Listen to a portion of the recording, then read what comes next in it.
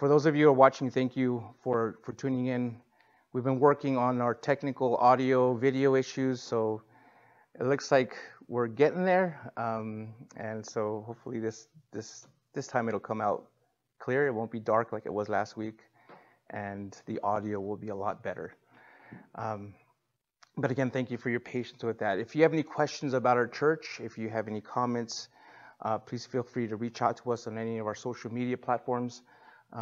Twitter, Facebook, Instagram. Also, if you're going to be watching this video on YouTube, send us a comment on the bottom of the video, and you can also do that on Facebook. But we're here to serve you. Please feel free to also to go to our website, fvcelp.org, and there you'll find all the information you need about our church. But also you can contact me. My number's there, email's there. And we'll get back to you as soon as possible. But again, I really appreciate you taking the time out of your day, whatever day you're watching this or listening to this, whether it's live or whether it's another day. It really means a lot to us that you've taken some time out of your busy schedule to hear this message or to watch it.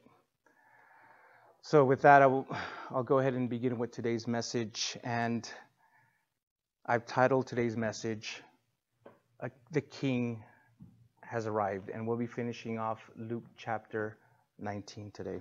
So this morning, as we close out chapter 19, we're going to be looking at a couple of sections that are regularly preached on Palm Sunday. The triumphal entry, the Lord's cry over Jerusalem, and the cleansing of the temple. So today we're pretty much going to be looking at what Jesus saw, what he felt, and what he did when he arrived at the city of David. So before we get into God's word, let's open up and ask the Lord to speak to us in prayer. Heavenly Father, once again we're thankful that we're just able to spend that wonderful time in worship with you, Lord. And now we ask that as we open up your word, that you speak to us clearly, loudly, Lord. Speak to us as a church. Speak to us individually as well, Lord. We want to know what it is that you want to tell us. Use me as your instrument, as your vessel, as your tool to be able to share your truth, to help maybe minister to anybody out there that's hurting, that needs to hear a message from you, Lord. Use me in a mighty way.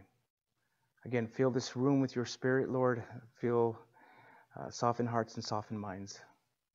Lord, we look forward to what you have to say right now. We pray this in Jesus' name. Amen. All right, Luke chapter 19. Luke chapter 19. Luke chapter 19, verse 28. When he had said these things, he went on ahead, going up to Jerusalem. As he approached Bethpage and Bethany, at the place called the Mount of Olives, he sent two of his disciples and said, "Go into the village ahead of you. As you enter it, you will find a young donkey tied there, on which no one has ever sat. Untie it and bring it. If anyone asks you, 'Why are you untying it?' say this, 'The Lord needs it.'" So those who were sent left and found it just as he had told them. As they were untying the young donkey, its owners said to them, "Why are you untying the donkey?" "The Lord needs it," they said. Then they brought it to Jesus, and after throwing their clothes on the donkey, they helped Jesus get on it. As he was going along, they were spreading their clothes on the road. Now he came near the path down the Mount of Olives, and the whole crowd of the disciples began to praise God joyfully with a loud voice for all the miracles they had seen. "Blessed is the King who comes in the name of the Lord. Peace in heaven and glory in the highest heaven." Some of the Pharisees from the crowd told them, "Teacher, rebuke your disciples." He answered, "I tell you, if they were to keep silent, the stones would cry out." What we've just read here in this passage is Jesus' triumphal entry into Jerusalem as the eternal King, the promised Messiah who comes in the name of the Lord. Luke begins this section by writing in verse 28, when he had said these things, he went on ahead, going up to Jerusalem. This here is a transitional verse that marks the end of the journey to Jerusalem that began in chapter 9, verse 51, and the beginning of the next phase of Jesus' earthly ministry. Now, Jesus had a complex relationship with Jerusalem and its inhabitants. His fame had obviously spread to the people there in the city, but just as obviously, they had little genuine understanding of his mission. Now, again, although his triumphal entry was significantly important, it should be noted that Luke actually just recorded Jesus' approach to the city and not actually his entrance. Matthew 21 verses 10 and 11, and Mark chapter 11 verse 11 tell us about his entry into the city. Notice too that Jesus went on ahead knowing full well what was going to await him there in Jerusalem, knowing that he must endure the cross before receiving the kingdom. Thus, because he knew exactly the suffering he'd soon endure, we should admire him and not pity him. I know some people will say, oh man, poor Jesus, he's just going to go to Jerusalem and die. No, he knew what he was getting himself into. And it takes a lot of guts, a lot of bravery, tenacity to know what to expect, to know that you're going to die, you're going to suffer, and still walk into that city. Regardless, though, it was now Sunday before his crucifixion. Now, in case some of you are wondering, the traditional calendar for the events of the Lord's last week of ministry looks like this. Sunday, the triumphal entry into Jerusalem. Monday, the cleansing of the temple. Tuesdays, controversies with the Jewish leaders. Wednesday, apparently it was a day off, a day of rest. Thursday, preparation for the Passover. Friday, trial and crucifixion. Saturday, Jesus rests in the tomb. And Sunday, Jesus raised from the dead. Now keep in mind that the Jewish day went from sundown to sundown, so that our Thursday evening would be their Friday, the day of Passover. Now, Lord willing, we'll soon be looking at most of these events as we close this particular chapter or this particular gospel. Well, as Jesus approached Bethphage and Bethany at the place called the Mount of Olives, he sent two of his disciples into a village to get a colt or a donkey for his entrance into Jerusalem. He told them exactly where they'd find the animal and what its owners would say. After the disciples had explained their mission, the owners seemed quite willing to release their colt for use by Jesus. Now, why would they do that? Why would they do that? Well, there's a couple theories. Now, one theory is that perhaps they'd been blessed previously by the ministry of the Lord and had offered to be of assistance to him anytime he needed it. Or, yes, perhaps God the Father just simply revealed it to him. Now, what's fascinating too is Jesus' statement, the Lord needs it. What an irony it is that the Lord would have need of anything, but he does. Let me just give you a few examples. Back in Luke chapter 5, verses 3 and 6, he needed a boat to preach from. In Matthew chapter 14, verses 16 through 18, he needed some loaves and some fishes in order to feed the crowd. In Matthew chapter 22, verse 19, he needed a coin to make a point. In Matthew 26, verse 18, he needed a room to share the Last Supper with his disciples. And in Matthew chapter 27, verse 60, he needed a tomb to rise from the dead. As you can see, our Lord chose to place himself in a position of need.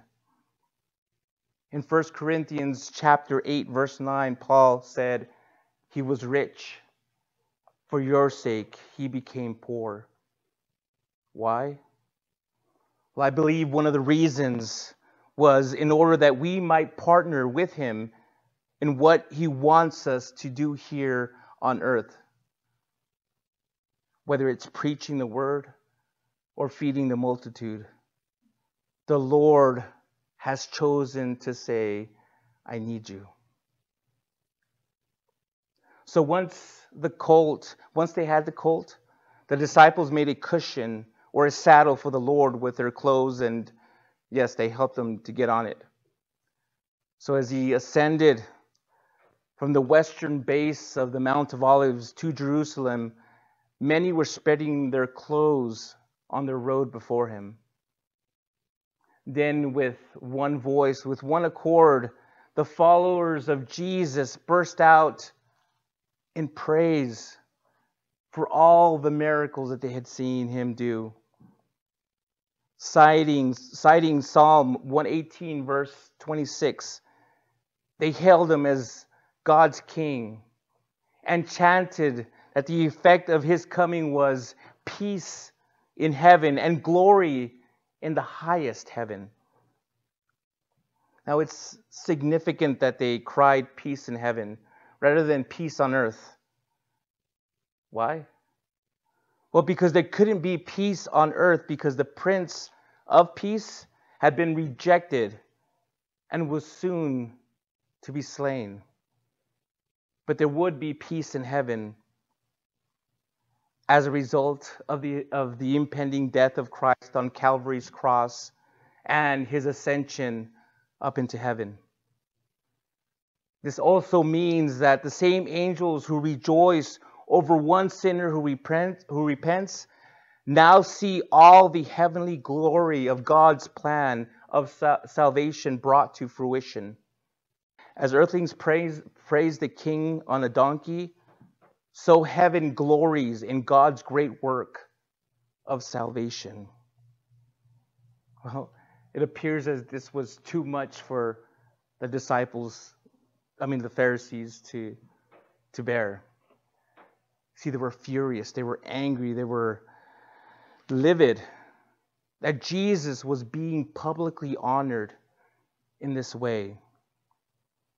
The plan was to get rid of him, to get him killed, not to praise him. So they urge Jesus to rebuke or to shut up his followers, his disciples. Don't let such blasphemy continue, they said. Well, without knowing it, they were showing themselves to be the enemies opposing Jesus that he had described in the parable of the 10 minas. If you look back to verse 14, those enemies hated their master and said, we don't want this man to rule over us. Understand this, my friends. Nothing tells Satan and his followers that they have lost like the praises of God ringing in their ears. Satan loses because when God's people are really worshiping, their hearts and their minds are on him and not on sin, not on self, or on Satan's directions. Therefore, worship God at any time, wherever you're at, any opportunity you have. Worship him, praise him, glorify him. If you get cut off, thank him and say, Lord, thank you that I'm alive and I didn't get killed. Thank you for giving me the patience not to give him the finger or her the finger and not to, thank you for making me a child of God. Thank you for salvation. I mean, just glorify and praise Him whenever you have the opportunity, the chance to. In Psalm 100, verses 2 to 5, it says this: "Come before Him with joyful songs. Acknowledge that the Lord is God. He made us, and we are His people, the sheep of His pasture. Enter His gates with thanksgiving and His courts with praise. Give thanks to Him and bless His name, for the Lord is good, and His faithful love endures forever. His faithfulness through all generations." Well, how did the Lord respond to their request? Well, He responded by essentially saying that what they wanted Him to do was impossible. This was the moment that God had ordained for me to receive praise. If human voices were kept silent, the stones would cry out. Now imagine that for a minute. Lifeless rocks, boulders, little pebbles. Nature itself would be shouting audible praises to God. Mind-blowing, again, the thought of that. The idea of creation itself praising God may seem strange, but passages such as Psalm 148, verses 7 through 13, Psalm 96, verses 11 and 12, speak about it. In those passages, it says trees, hills, oceans, rivers, mountains, valleys, cattle, and creeping things, birds and fields were all giving praise to God. The Pharisees, though, they just didn't understand the nature of God. They spent so much time talking about. Again, they were like the evil servants of the previous parable. Right before their eyes, their long-awaited king had come, and they didn't want to receive him as such. All they could see is a homeless, false teacher from Nazareth on a donkey. But for those who were seeing a Savior and King, it was impossible for their praises to be muzzled, and it had to be shouted out as loudly as possible. Now, the theme of this celebration was peace. If you remember, Dr. Luke opened the gospel with the angel's announcement of peace on earth in Luke chapter 2, verse 14. But now the theme is peace in heaven. But as I mentioned before, because the king was rejected, there could never be true peace on earth. Meaning there would be constant, bitter conflict between the kingdom of God and the kingdom of evil. Sadly, a perfect example of this is what we're seeing played out in a lot of our cities today. Anger and bitterness, strife and dissension, hatred and division between this group and that group. The unity and love that could only be achieved in Christ and through Christ is unattainable because they don't personally know Christ.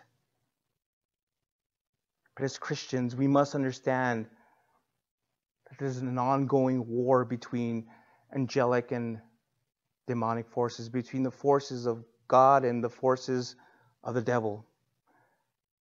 And so we must stay spiritually alert and avoid entangling ourselves with people and opinions that promote the devil's agenda. And what's that agenda? To kill and to destroy, to cause division, to cause blame and to destroy the love that this country has been trying to build for a very long time. So we have to be careful that we don't get entangled in these things. You know, we just have to, I really believe that if we just share, tell people we love them. And if they ask us why, because of the love of Christ. And maybe that'll give you a good opportunity to share the gospel, but that's how we can really start healing as a people, as a nation. When we start seeing people through the eyes of God, through the eyes of Christ, and start seeing them as precious, wonderful. God created each and every one of us, and He loves us the same. So if we can see each other in that way, I think, it can break down a lot of barriers, a lot of fences. Paul told Timothy this in 2 Timothy chapter 3, verses 1 through 4. But know this, hard times will come in the last days, for people will be lovers of self, lovers of money, boastful, proud, demeaning, disobedient to parents, grateful, unholy, unloving, irreconcilable, slanderers, without self-control, brutal, without love for what is good, traitors, reckless, conceited, lovers of pleasure rather than lovers of God, holding to the form of godliness but denying its power. And what does he say to us, to believers? Avoid these people.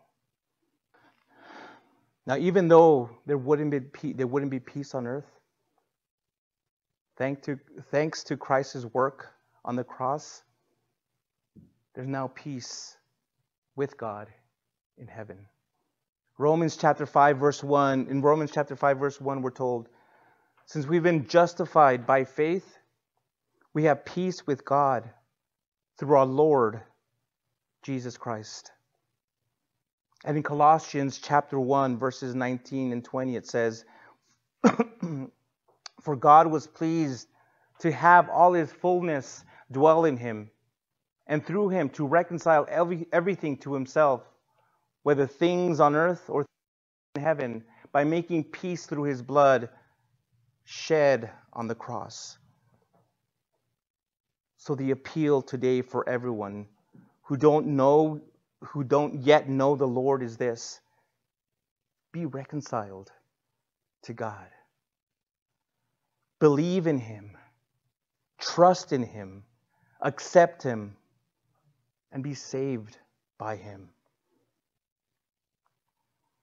All right, well, in the next section that we'll be reading, we're going to see how Jesus felt as He got near the actual city of Jerusalem and what He did when He got there.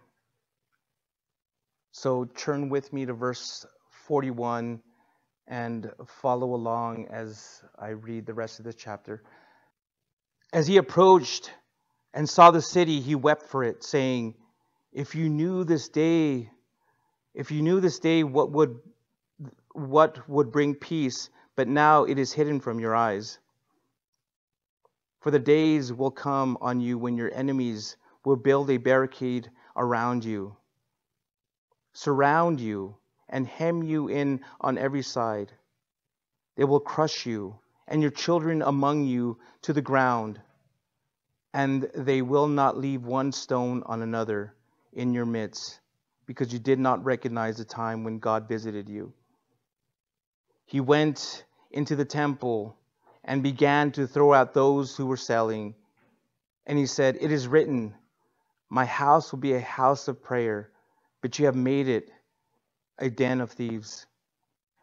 Every day He was teaching in the temple, The chief priests, the scribes, and the leaders of the people were looking for a way to kill him, but they could not find a way to do it because all the people were captivated by what they heard. Well, let me ask you guys a question. Now that we finished reading this, maybe many of you are from El Paso, and I'm from San Diego, and I was born and raised there. But let me ask you, have you ever loved a city so much that it's broken your heart to see that it's not the same place that it used to be? I know every time my family and I go to California and visit, go back there, and we see the differences. And there have been times we both have commented, man, what happened? It's not the same as it used to be. And it does. It bums us out. Well, here, our Lord gives us his thoughts and feelings about the city he loved so much, as well as what he did when he arrived there. So as the crowds were shouting praises that the king had arrived, Luke tells us that as Jesus approached and saw the city of Jerusalem, he wept for it. Do you guys know that this is the second occasion on which our Lord wept openly? The first being at the tomb of Lazarus. The thing is, though, that his tears weren't for his own inevitable fate in that city, but for the fate of the city itself. He was like the prophet Jeremiah, who in Jeremiah chapter 9, verse 1, wept bitterly over the destruction of Jerusalem. Just like Jonah looked on Nineveh and hoped it would be destroyed in Jonah chapter 4, Jesus was now looking at Jerusalem and wept because it had destroyed itself. This expression, wept over it, fails to really convey the depth of his emotion. The best way to put it was that Jesus burst into tears. He was sobbing uncontrollably.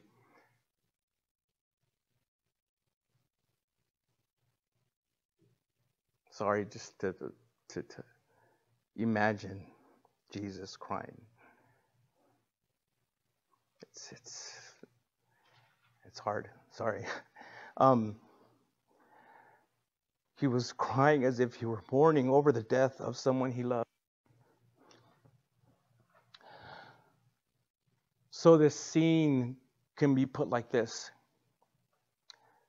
He saw it, he wept for it, and then he felt the need to say something about it. The words behind his tears were over this city that missed a golden opportunity. If they had only received him as Messiah, that would have meant peace for them. But they didn't recognize that he was the source of peace. And too late. They had already determined what they would do with the Son of God. Because of their rejection of him, their eyes were blinded. Because they would not see him, they could no longer see him. Jesus here showed the heart of God. How even when judgment must be pronounced, it's never done with joy. Even when God's judgment is perfectly just and righteous, his heart weeps at the bringing of judgment. And it was this judgment that he speaks on next in verses 43 and 44. There, in those two verses, Jesus gave a solemn preview of an event that did occur in 70 AD. History records that the Roman government ordered General Titus to control Jewish rebellion in the city by any means necessary. And just like it says, the generals surrounded the city, trapped the inhabitants, massacred both young and old, and crushed the walls and buildings. So sure enough, Jesus' words were fulfilled when the city of Jerusalem was utterly destroyed by the Roman army, who didn't leave one stone on another. The Jewish historian Josephus recorded this from that event. All hope of escaping was now cut off from the Jews. Together, their liberty of going out to the city, again, was cut off. Then did the famine widen its progress and devour the people by whole houses and families. The upper rooms of women and infants that were dying by famine, and the lanes of the city were full of dead bodies of the aged. The children also and the young men wandered about the marketplaces like shadows. All swelled with the famine, and fell down dead wheresoever their misery seized them. For a time the dead were buried, but afterwards, when they could no longer do that, they had them cast down from the wall into the valleys beneath. When Titus, on going his rounds along these valleys, saw them full of dead bodies and thick of purification running about them, he gave a groan, and spreading out his hands to heaven, called God to witness that this was not his doing. And all of that because Jerusalem did not recognize the time when God had visited it. Well, indeed, God the Son had visited his people as promised long ago through the prophets.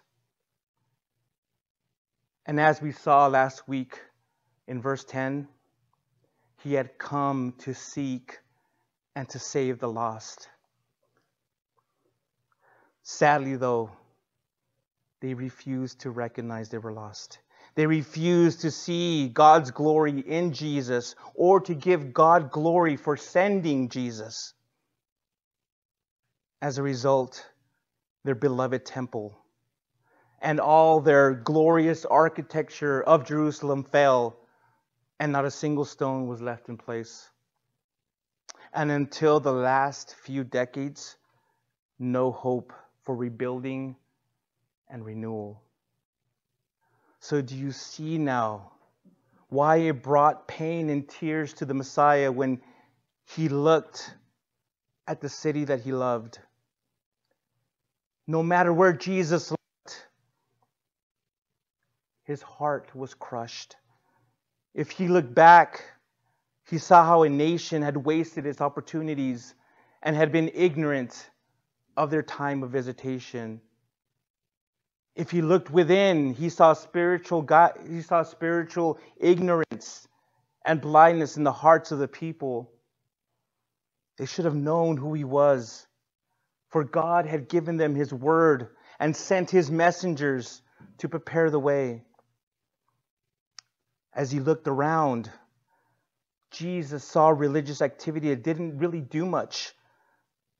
The city was filled with pilgrims because of the Passover festival, but the hearts of the people were heavy with sin and life's burdens.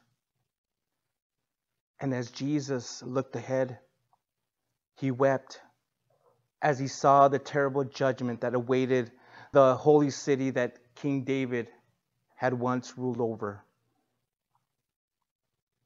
Truly, there is no one like Jesus, for no one else would weep compassionately for a people he knew would not only reject him, but also crucify him.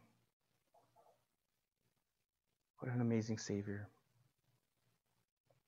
I love the Lord because he didn't give up on Jerusalem. He doesn't give up on me, and he won't give up on you. Soon after the events of the triumphal entry, Jesus embarked on a course of action that brought him into conflict with the religious leadership of the nation. For Luke, the first appearance of the city comes when he went into the temple, the place where God's Messiah was expected to appear. Upon the Lord's arrival there, he began to throw out those who had perverted the place of prayer and worship and had turned it into a commercial enterprise. At that time, the religious establishment had cornered the market of sacrificial lambs and birds, and on charging money into coins that could only be used for temple offerings and purchases. They were working a scam with the pilgrims, those that were there for the Passover. And here's how the scam worked. The merchants, in cooperation with the priests, cheated visitors to Jerusalem by forcing them to purchase approved sacrificial animals and currencies at a high price. So you see, instead of praying for the people, the priests were preying on the people. The temple had gone from a house of prayer to a den of thieves. G. Campbell Morgan noted that a den of thieves is a place where thieves run to hide after they've committed wicked deeds. It was clear to Jesus that the Pharisees and the Sadducees were placing wealth above obedience. And so he had to get rid of this. He had to put a stop to this. This couldn't go on. His Father's house must be pure and holy. The scammers had to go, and the worshipers, the true worshipers of God, had to return, had to come back. And that's exactly what happened. And now that the house of prayer had been cleansed, it now became Jesus' classroom. There he spent every day teaching the disciples and the crowds about God's kingdom. But for the Jewish leaders, his teaching went in one ear and out the other. They didn't want to hear about it. They didn't want to know anything about it. Their only goal was to look for a way to kill Jesus. That was where their minds were set. I don't care what Jesus says. I don't care what he, the hope and the love that he's sharing and God's kingdom and to repent of their sins. Forget that. We just want to kill him. That's where their minds were set on. That's what they intended to do. Again, by any means necessary.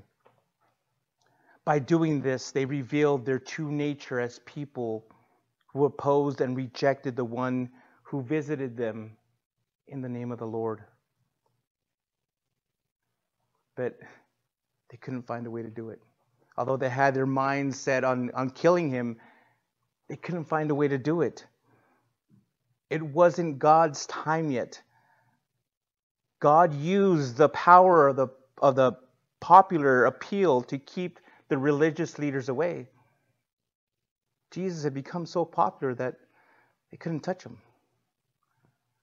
If they did, they'd know that the people would know that it would be coming from them, that it was the religious leaders who killed him, and here we go with riots and killings of the priests and the leaders, and so they weren't going to touch him. There was no way. And again, it wasn't time yet. See, the people hung on every word of Jesus. They were captivated by what they heard, his authority, and his unique style of teaching. So, because they feared man more than God, religious leaders dared not cause an uproar among the people. But again, the thing is, all that power that they tried to hold on to would eventually be lost when Rome had to step in, just as Jesus had predicted. But let me ask you, do the words of Jesus captivate you? Are you hanging by every word that's written in the Word of God? Are you reading it and you're like, oh man, I can't put this down. I need to see what's going. Wow, Jesus, what you're saying here is amazing. I've never heard something like that ever said that way. And are you hanging by every word? Is it captivating you? Is it capturing your heart, your mind? I mean, it should. The words of the Savior. So can you imagine, again, like being there in person, hearing Jesus actually speaking? People were enthralled. They were amazed at what he was saying.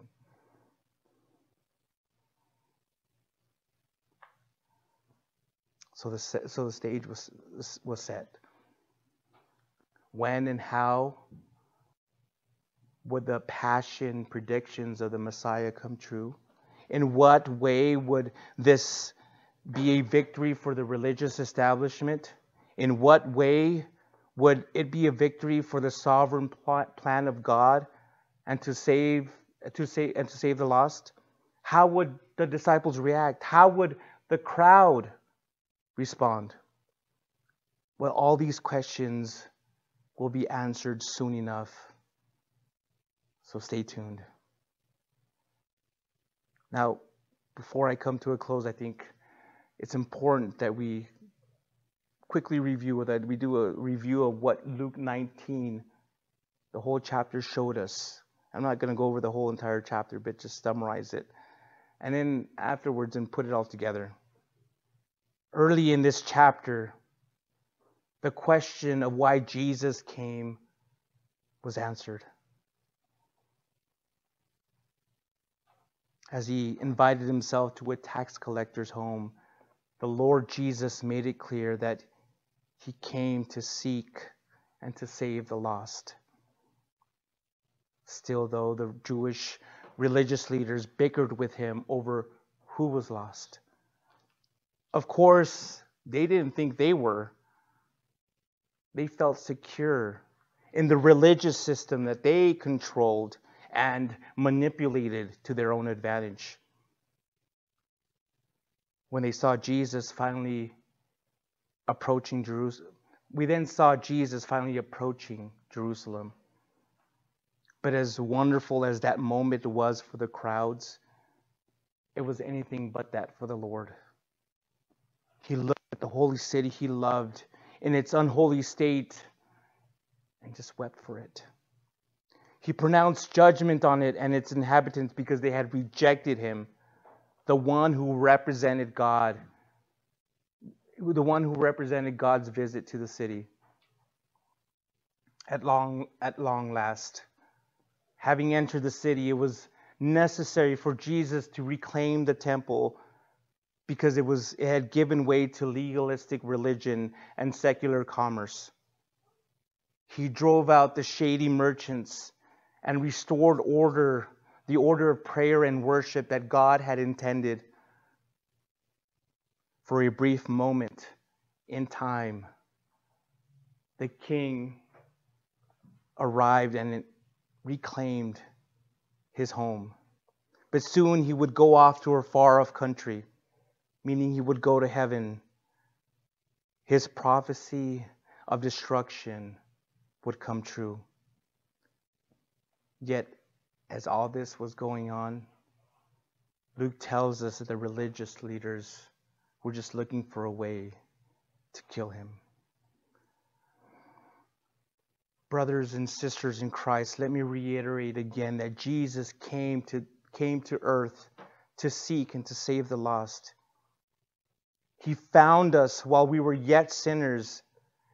He died for us Now he rules in heaven at God's right hand, watching as we carry out the responsibilities that he assigned us. He's watching you as you carry out the responsibility that he assigned you. The question is, are you doing that? Meanwhile, we join the disciples at the triumphal entry in singing Christ's praises. We also join Christ in looking at a lost world that has rejected him and will not accept him as Savior. Seeing the world around us, the state of things, not just in our country, but around the world, the horrible things going on, it should fill our eyes with tears as they did his. But while we await for his return, we ought to be on a search and find mission with Jesus after the lost. Sadly, though, that mission needs to begin within the walls of many American churches that have allowed business and human greed to take over the house of prayer, God's house of prayer. So if we sincerely want and are praying for revival, then it must start inside the church by having a good, thorough cleansing. Those who are using it as a den of thieves must be kicked out and replaced with true worshipers of God.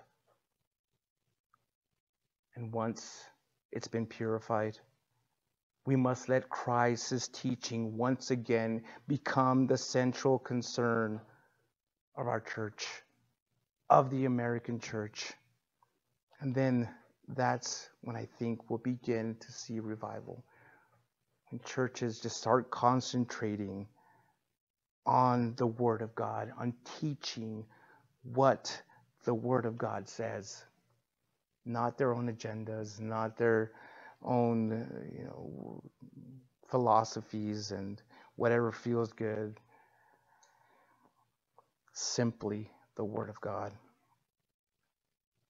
We must hang on every word he says.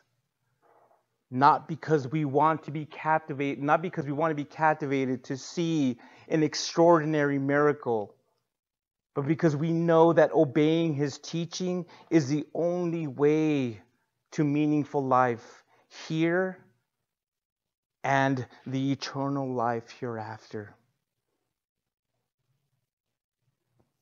So now, as I come to the end, I want to ask those that are watching, listening, is this what you're seeking? Are you seeking for Jesus to find you? Are you seeking to be captivated by Jesus' words? Is this something that you've been searching for, that you've been seeking for a very long time? Well, let me tell you, the search is over. The Lord has come to seek you out and to save you. Are you ready for that? Are you ready for salvation? Maybe you're watching again and you know that the Lord has been pulling you in his direction. And time after time you've said, nope, I'm not ready. Nope, don't want to do it. I'm okay. I'll be all right. I'll be okay. I can make it. I can make it. But the further and further you walk away, it just gets harder and harder. The Lord's telling you, I'm right here. You don't have to get lost. You're not lost. I'm right here. I found you, and I just come and get saved. Well, you can do that. You can come to the Lord, fall on your knees, and ask him to forgive you of your sins. And he will come in and forgive you for all that you've done. Wipe the slate clean. Make you white as snow, so that you can stand before God completely innocent. so that He won't have to judge you as guilty for all your sins. Jesus paid the price. He hung on that cross. The nails were put in His hands and feet for the punishment that you deserved. He got all this stuff that He got, we should have gotten because of our sins. We should have gotten even worse. He didn't do anything. He was an innocent man. But again, He took on the punishment that we deserved. Are you ready to be born again, to be saved? If you are, I want you to close your eyes and bow your head and with all sincerity pray this. Lord Jesus, I know and I admit that I'm a sinner. And I'm sorry. I ask for your forgiveness. I believe that you died on the cross for my sins and rose from the dead 3 days later. And so now, today, at this very moment, I turn from my sins and confess you as my personal Lord and Savior. Thank you, Jesus, for saving me. And I now ask you to fill me with the Holy Spirit so that He may help guide me in my new born-again life. In your name, amen. Simple prayer. The Lord doesn't want to make it all complicated. He just wants you to come to Him and ask for forgiveness. And if you really prayed that, there are angels rejoicing right now because you've accepted Him, because you're now born again. If you did that, we want you to contact us and let us know all about it. We want to help you in your next steps. We want to maybe lead you to a church or invite you to come here and maybe show you where you can begin reading the Bible and maybe read a couple chapters with you. But contact us, contact me, and we'll get back to you as soon as we can. But again, we want to hear from you, and we want to be blessed by your story. We have an amazing Savior. Jesus has so much patience and compassion and love, and it makes me want to be more like Him. Because I tell you what, I have a lot more to go. And I hope that He continues to do that for me. And if that's what you desire as well, keep asking Him for that love and that patience, that compassion. He will give it to you. But again, let's continue to glorify Him, to praise Him in what He's done, what He's going to continue to do here. And we're just looking forward to what we're going to see next in the next few chapters. So let's close in prayer. Heavenly Father, thank you for, again, this time, and thank you for using me to share this message. I pray that it's gone out there powerfully, that it's spoken to people, that it's at least been planted as seeds in the hearts of people, Lord. And that over time, I pray that you will water it and that you will make it grow, Lord, so that it turns into a beautiful tree and bear beautiful, good fruit.